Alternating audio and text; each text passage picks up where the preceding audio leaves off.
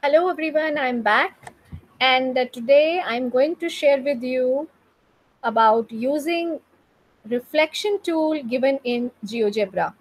It is quite an interesting software and it has a lot of potential in inculcating in students a habit of self-exploration. So let us take a round. So I'm going to share the screen with you. Okay, so here we are ready with the one experiment on GeoGebra using the tool reflect about a line. So let us do the experiment. So I'm selecting the polygon tool and making a triangle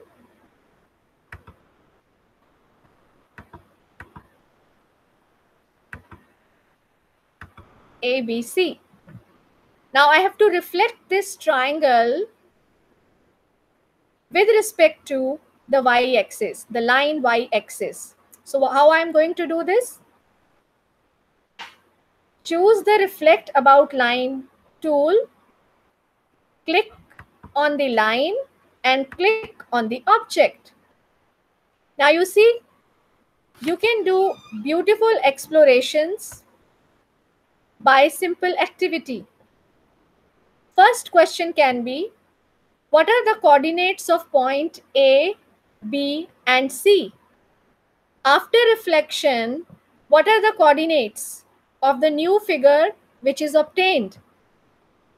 What is the relationship between the coordinates of point A and A dash, the coordinates of point C and C dash, the coordinates of point B and B dash?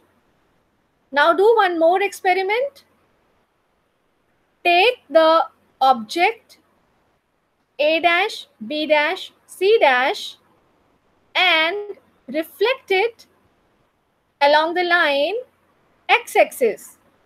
So what I will do, I will select the tool, reflect about line, click on the line of reflection and then click on the object.